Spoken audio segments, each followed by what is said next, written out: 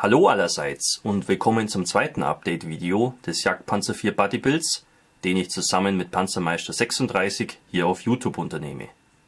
Solltet ihr den Panzermeister 36 immer noch nicht kennen, dann schaut doch endlich mal auf seinem Kanal vorbei. Den Link findet ihr in der Videobeschreibung unter diesem Video. Ihr werdet es sicher nicht bereuen. Im ersten Update haben wir bereits den nicht ganz einfachen Zusammenbau des Jagdpanzer IV in allen Einzelheiten erklärt. Dabei soll es aber nicht bleiben, denn wir wollen für den Jagdpanzer natürlich auch eine Szenerie mit allem drum und dran bauen, also mit Landschaft, Figuren und auch einem zweiten Fahrzeug. Dafür haben sich der Panzermeister 36 und ich auf das Sonderkraftfahrzeug 250 neu von Dragon geeinigt, allerdings bauen wir beide nicht den gleichen Bausatz. Panzermeister 36 nimmt sich die Aufklärungsversion vor, also das Sonderkraftfahrzeug 250-9 neu in der Premium Edition Ausführung, während ich den regulären Truppentransporter Sonderkraftfahrzeug 250-1 neu von Dragon bzw. von Cyberhobby baue. Die Basis der beiden Bausätze ist jeweils die gleiche, die Unterschiede ergeben sich nur aus den unterschiedlichen Fahrzeugvarianten und der Bausatz aus der Premium Edition kommt mit etwas mehr Zubehör in Form von Ätzteilen und so weiter daher. Wie gesagt, ich nehme mir den Bausatz von Cyberhobby aus dem Jahr 2014 vor, Bausatznnummer 9149, welcher abgesehen von den Abziehbildern und den Figuren praktisch identisch ist mit dem Sonderkraftfahrzeug 250 Urgestein von Dragon aus dem Jahr 1998. An und für sich mag ich diese älteren Dragon-Bausätze aus der Imperial Series recht gern, da diese für meinen Geschmack eine gute Ausgangsbasis für ein nach wie vor zeitgemäßes Modell bieten und aufgrund ihres Alters oft relativ günstig zu haben sind. Außerdem sind die neueren Bausätze des Sonderkraftfahrzeug 250 ohnehin kaum veränderte Varianten des alten Bausatzes. Man kann sich also genauso gut den alten und etwas günstigeren Bausatz vornehmen und ein paar zusätzliche Euros für kleinere Aufwertungen investieren. Generell ist der Zusammenbau einer gepanzerten Halbkette, sei es das Sonderkraftfahrzeug 250 oder 251, immer eine kleine Herausforderung, gerade wenn es sich um die Bausätze von Dragon oder von AFV Club handelt. Da ist bei jedem Arbeitsschritt Vorsicht geboten. Der Zusammenbau beginnt mit der Unterwanne und den Fahrwerksteilen, also den Schwingarmen für das Kettenlaufwerk und der Vorderachse. Trotz des Alters des Bausatzes sind diese Bereiche auch für heutige Ansprüche noch gut detailliert. Man kann hier getrost der Bauanleitung folgen, bis auf die Triebräder und die 4 innenliegenden Scheibenräder würde ich aber an dieser Stelle noch keine weiteren Räder ankleben, das würde nämlich später die Lackierung erschweren. Im Anschluss kommen die Innenraumkomponenten an die Reihe, hier zeigt der Bausatz aber eindeutig gewisse Alterserscheinungen. Vieles wirkt stark vereinfacht, womit ich persönlich aber jetzt nicht so das Problem habe. Allerdings ist das Getriebe wirklich nur durch einige rundliche Röhren am Boden und durch die obere Abdeckung angedeutet, die auf so einer Stange im Innenraum irgendwie balancieren soll. Naja, wer es halbwegs ernst meint, sollte sich darum kümmern, denn durch den oben geöffneten Kampfraum kann man eben sehr gut ins Fahrzeuginnere blicken. Das ist jedoch ein Punkt, um den sich der Panzermeister bei seinem Sonderkraftfahrzeug 250-9 nicht zu kümmern braucht, denn bei seinem Modell ist der Innenbereich praktisch nicht einsehbar. Ja, Glück gehabt, beziehungsweise Augen auf bei der Bausatzwahl. Also, ein Getriebe musste her. Ich weiß leider nicht, welche Optionen hier der Zurüstmarkt sonst noch bietet. Mir ist nur ein Set von SKP bekannt, welches den kompletten Motor sowie die Getriebeeinheit und Sitze beinhaltet. Ein einzelnes Getriebe für eine Halbkette konnte ich nicht finden. Zum Glück hatte ich noch eine Sonderkraftfahrzeug 10 Leiche von Dragon herumliegen. Diese Fahrzeuge hatten das gleiche Getriebe wie das Sonderkraftfahrzeug 250. Also habe ich das Getriebe aus der Wanne herausoperiert und entsprechend zurechtgeschnitzt, damit es dann unter die Abdeckung und in den Innenraum passte. Mir fehlten bloß die beiden Schalthebel, erstaunlicherweise sind diese aber im Bausatz des Sonderkraftfahrzeug 250 beinhaltet, nämlich unter den Nummern C23 und C28. Das sind die beiden einzigen Bauteile, welche Cyberhobby im Übersichtsplan als nicht benötigt auflistet. Nun konnte ich das fertige neue Getriebe in die Wanne einbauen. Die fehlende Verbindung von Getriebe und Motor wurde einfach mit einem dicken, runden Stück Spritzrahmen dargestellt. Irgendwo muss man es ja auch mal gut sein lassen, oder? Die Möglichkeit, auf Restteile und Bausatzleichen zurückgreifen zu können, hat mir das Leben auf jeden Fall sehr erleichtert. Ich wüsste nämlich nicht, wie man dieses Problem sonst effektiv angehen könnte. Da könnt ihr euch ja selber was überlegen, solltet ihr in diese Lage kommen. Für den restlichen Zusammenbau bin ich deutlich von der Bauanleitung abgewichen.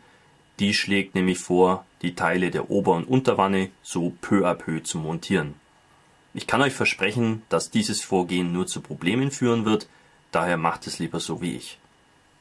Ich habe stattdessen sämtliche Panzerplatten und Komponenten komplett vorbereitet und erst danach alles in einem Zug zusammengeklebt.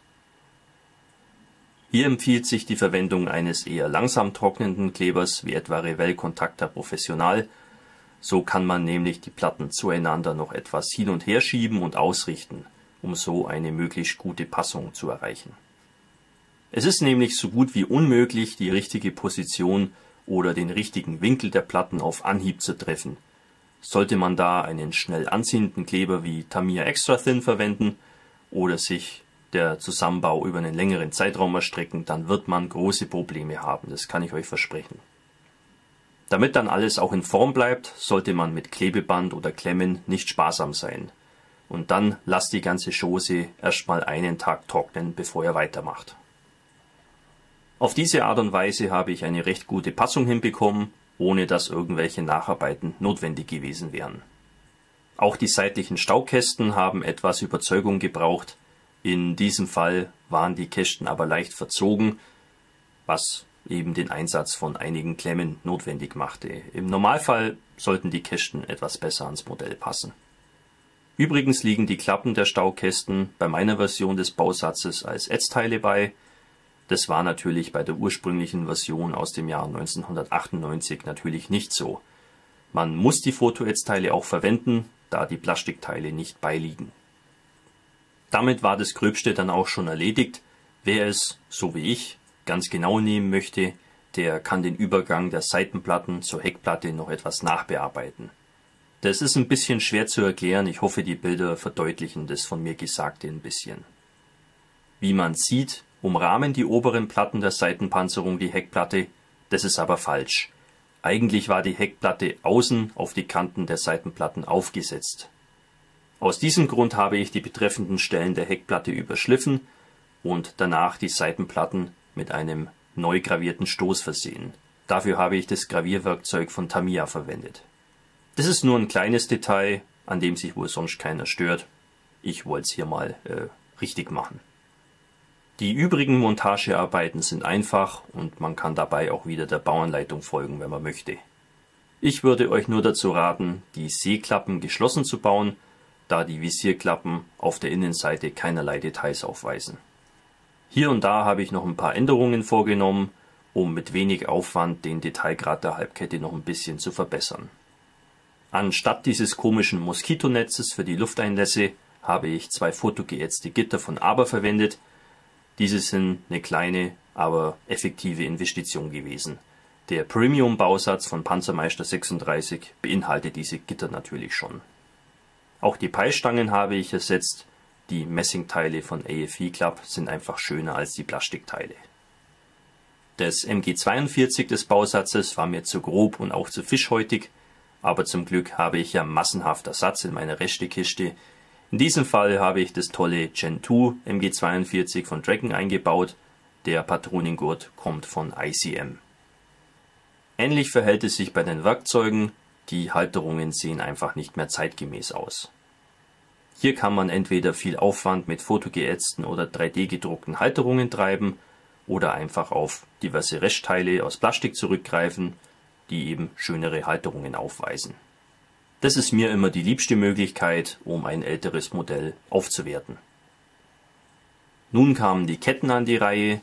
Zur Montage der Ketten ist es hilfreich, die Räder provisorisch am Modell zu befestigen. Dafür eignet sich zum Beispiel Holzleim ganz gut. So können wir das Laufwerk später wieder zerlegen und alles separat lackieren. Das Auslösen und Versäubern der Kettenteile war nicht so aufwendig, wie man vielleicht auf den ersten Blick meinen könnte. Ich finde, das ist an und für sich auch keine unangenehme Arbeit. 2 Verbindungspunkte zum Spritzling je Bauteil sind nicht schlimm. Passt aber auf, dass ihr nicht zu viele Kettenteile verschlammt, denn es liegen je Kette nur 2 Extrateile bei. Ich habe die Kettenglieder zunächst ohne den separaten Gummibelag mit Revell-Kontakter Professional zu 2 Strängen miteinander verklebt. Das klappt ohne irgendwelche Halterungen oder Schablonen. Der Kleber braucht etwas Zeit, um zu trocknen. So lange bleiben die Ketten ein bisschen flexibel und man kann sie dann leicht aufs Fahrwerk aufziehen und in der gewünschten Form fixieren. Dazu eignen sich diese Ohrenstäbchen oder Q-Tips ganz gut. Natürlich sollte man die Enden der Kettenstränge nicht miteinander verkleben, sondern nur ineinander stecken. Nachdem das Ganze einen Tag trocknen konnte, lassen sich dann die Ketten einfach an einem Stück abnehmen. Danach kann man dann bequem die Gummipolster aufkleben und die Ketten wieder aufziehen. Und zum Schluss habe ich dann noch hier eine Antenne ergänzt. Das ist auch ein Restteil. Jeder, der öfter Dragon-Bausätze baut, wird da ein paar übrige deutsche Antennen haben und ja, die habe ich da einfach eingeklebt. Ja, und damit wäre der Zusammenbau des Sonderkraftfahrzeug 250-1 neu von Dragon bzw. Cyberhobby abgeschlossen. Wie gesagt und gesehen, die beiden Hauptschwierigkeiten sind hier das fehlende Getriebe und die Montage der Panzerplatten. Da ist ein bisschen Vorsicht geboten, aber davon abgesehen ist es nach wie vor ein sehr schöner Bausatz. Bis auf die beiden Lüftergitter waren keine Extrateile aus dem Zubehörmarkt notwendig. Die übrigen Verbesserungen konnte ich mittels Restteile und so weiter ganz leicht umsetzen.